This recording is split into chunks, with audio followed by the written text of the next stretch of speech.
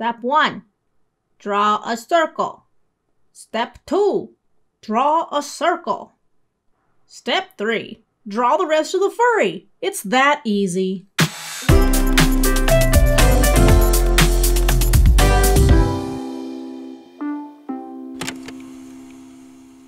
Hello friends! Hopefully you've been training that arm and brain connection and playing with those shapes since the last video. Today, we're going to work on creating the illusion of dimension. If you want to skip ahead to the tutorial and exercise, there's a timestamp in the description below, but if you want to know what I'm actually talking about in the exercise, then let me explain it a little bit first. But what does dimension have to do with furries? When do we get to the furries? Zhivago, this is video 3 and we haven't drawn a single toe bean yet!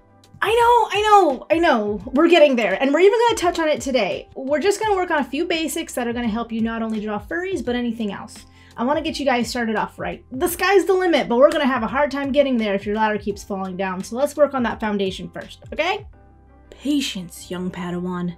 Patience. Okay, so let's talk about dimension. Learning how to portray dimension is a vital part of improving your artistic flexibility. It's what helps your viewer perceive your flat drawing as looking three-dimensional. But I want to draw toony furries, like that Cocoa Puffs guy. Even toony artwork is going to benefit from these principles. You need to know the rules and the perceived boundaries before you can break them. It's like a professional gaming speedrunner playing your favorite game, jumping around, doing a bunch of flippity-doos and crazy stuff that you didn't even realize was possible when you played the same game. Same idea. So how do we create a sense of dimension? There's two things that you gotta practice, and that's form and tone. These two areas of practice combined are going to add a lot to your artwork, no matter what level you're at. So how do they relate to drawing furries? Having proper form and tone can be the difference between someone thinking you drew a wolf versus a fox versus a labradoodle. You want them to be able to tell the difference, right? Alright, just a quick side tangent. Fair warning, like some people just legitimately don't know the difference and are going to confuse your animals anyways. There are people on this green earth that just don't know, so don't use that as a measuring point for your skill. Just study hard, use your reference photos, do your best, and keep at it. For your own growth and sanity, be realistic when you get those kinds of comments. It's up to you to decide whether their misidentification is because of your execution or because of their lack of understanding. Some of them no matter how well you do, they just still get it wrong. S-M-A-R-K. Dolphin. Wow, that says dolphin? It's just how it is. So let's talk about form. Form is the outline or silhouette of an object. It's kind of like the first indicator to the brain of what the object is, and then it starts decoding to figure out what the heck it's looking at. Getting this shaping right is the first step in creating a recognizable subject. And so the easiest way to do this is to build it out of basic shapes.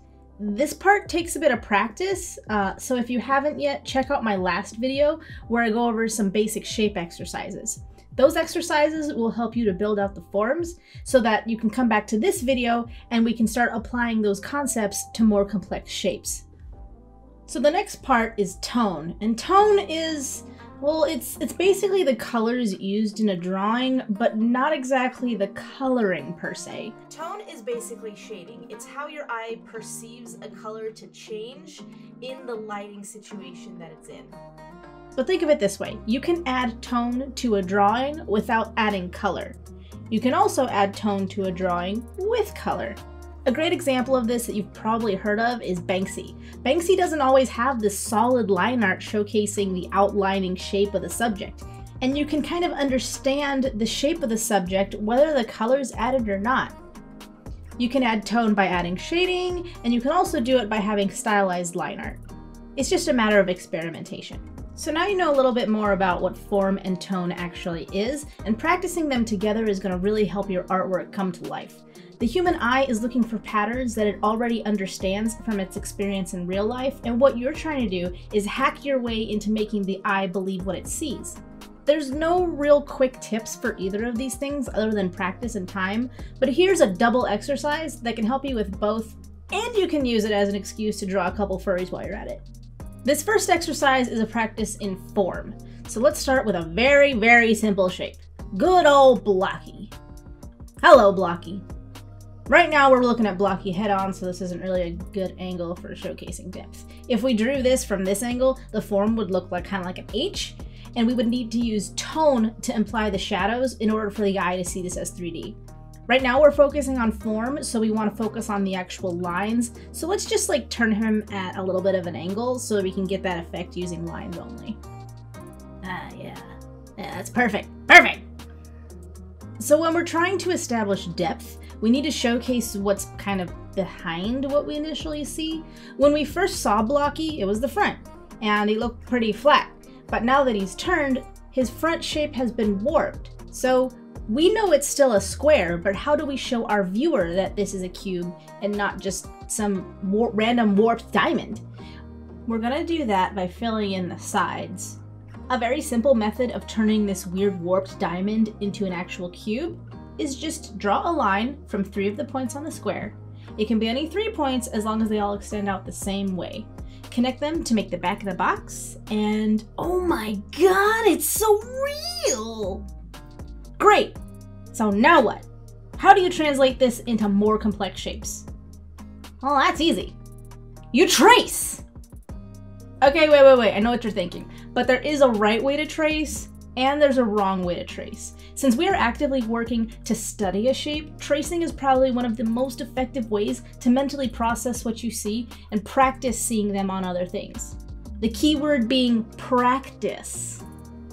Tracing is just going to be training wheels, okay? So depending on what medium you're using, it might affect how you're going to do this exercise. If you're exploring digital artwork, then it's going to be a lot easier for you to either take your own photos with your phone or grab some images off the internet, throw them into your canvas, and use them as tracing references. But not everybody has an iPad, so if you're using more traditional mediums like good old pencil and paper, there's a few different things you can try. You can either, 1, do your best to just eyeball it and replicate what you see. 2, pick up some vellum paper. It's translucent and there's a link in the description for a pack that's only a few dollars. Or 3, you can print some references out on paper or tear some out of a magazine or newspaper and try tracing them using a light box or a window. Magazines or newspapers might have some printing on the back, so just do your best if that's the method you end up going with. Honestly, having a home printer is best. If you don't have one, I really recommend picking one up as it can be a really valuable art tool in cases like this, and it's just something that's handy to have in general. I dropped a link to a few cheap ones in the description that'll definitely get the job done. Now that you know what you're tracing, let's try this tracing method out on a few more complex objects. If you're drawing furries, you're probably going to want to draw a dog or a cat at some point. I could be wrong, just going out on a limb here. You can draw some generic shapes to get a generic look, but if you really want to identify your subject, pick a specific species or breed. Google American Staffordshire Terrier instead of dog, or look for Japanese bobtail instead of just cat. Seek out Mongolian wolf instead of just wolf. They're all different and they're all going to have different shapes. Which species and breed should you pick? Well, that's up to you, man. Over time, you should be constantly referencing photos, and as you do, your animal shape vocabulary is just gonna grow over time. Just learn about animals. Just learn about all of them. Find the ones you like. All the cutest ones, happiest ones, the ones that make you want to draw are the best ones. Go for it, my friend. There's not really a shortcut to this process, and nothing's gonna make it go any more quickly than just digging into your sketchbook and having at it. So what you're doing when you do this exercise is you're identifying the different shapes that make up the creature. As you do it more, you're gonna start noticing that some of those building blocks are kind of similar in certain situations, and it's gonna be easier and easier to see them. It's gonna become more of a mental process that you don't need to put on paper as much, and this is where that training your brain thing kicks in. Once you're at that level, you can choose what you want for your style, and you can decide whether or not your style even requires you to have that exact level of shaping or not, because your brain is already going to be trained to be able to see it. So here's what you need to do for this exercise. I want you to fill an entire page or canvas, what have you, with animal heads that you've traced like this. Give me at least 4. I want at least 4. More is better, but give me at least 4. Draw the same head, draw different heads, draw random objects, just pick something and go. Are you going? You can pause the video and go, just go. You can start back in a minute. Come back come back later. All right, I asked you to make a whole page of heads, right? You got your heads. All right, if you've been practicing shading at all, you'll know that light can't penetrate certain things. Some it can, but it usually doesn't really go through dog heads very easily. So here's what you're gonna do. You're gonna draw your light source. You're not doing anything fancy, just draw a circle. That is your symbol. That's your reminder to yourself that that's your light source. Put it right smack dab in the middle of all your studies. Not on the head, just like off to the side or something.